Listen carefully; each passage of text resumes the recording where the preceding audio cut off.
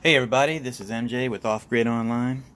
So I'm a bit excited. I'm visiting my parents over here in the wonderful Tampa, Florida. My reason for coming this week also is to implement a homemade elevator that I designed. I'm using a hoist from Harbor Freight, and I made an Arduino project that will allow me to have the up and down buttons that you would normally have on an elevator, and I've integrated it with the Harbor Freight hoist, and it's going to control this elevator, which my dad has already gotten started. There's the platform down there. We still got to put the casters on there, and got to put some bracing up here to the wall, and the hoist is going to mount right up here and will attach to the elevator down there. Hope I got that into shot, but I'll be working on getting the frame ready and getting the hoist installed, and I'll give you guys an update. So here we are. It's actually day 3. We spent all day yesterday assembling the elevator platform and hooking up the hoist to control it, and then I actually got all of the electronics and everything hooked up. There's a few little steps left to go, but for the most part the system is already functional and ready to be used. Okay, so we still got a little bit of work to patch back up, but we had we wanted all the wires to be run through the walls and stuff. Installed a switch with the outlet so that the switch can manually shut off the elevator system. This of course was my first prototype, but got a status indicator, tells you what floor it's on, and it's all controlled by an Arduino Nano. I installed some relays in the actual hoist system that are 5-volt input and will operate the 110 volts that the hoist runs on. So for simplicity, the entire elevator system's brain works on this little Nano powered by this USB plug. This extension cord is running into that switch so that I can turn it off. Now, when I turn this system on, it bypasses the manual control of the hoist. If you turn this system off, the hoist is returned control on that the hoist controller, the dangling one that normally comes with it.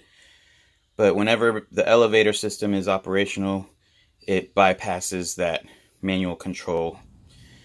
So here we are. There's the cable running up the pole, and there's the hoist. It's braced off at the top. This pole has got it's been concreted on the inside just for extra strength. And the platform basically just sits on some rollers that roll up and down on it. A pretty simple design. We're still got to put a couple of casters that are going to ride on a track up against this wall, going straight up all the way up to where the second floor ends, right about there, possibly a foot higher.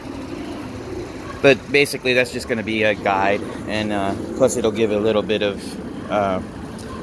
ability to lean on the wall, and it'll help stabilize it, because right now it wobbles a little bit, just going side to side. But once we have the casters on that corner and on that corner leaning up against the wall, whenever there's weight on there, it's going to push up against the wall between the pole, so it'll stabilize it.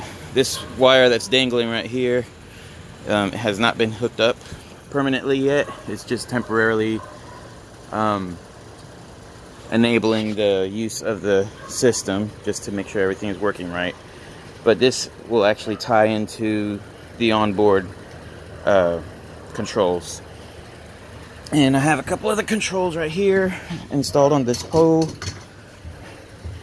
So, if your elevator is up at the second floor, you can call it. Here's your down button, here's your up button. Emergency stop on the both floors, and there will be an emergency stop on the elevator itself as well. But, so the last step is, of course, to put a panel on this, but we've already got the panel on the first floor mounted on the back side of that post, and the other one is upstairs. I don't know if you can see that in the video, but this, you'll press the up button, hands free.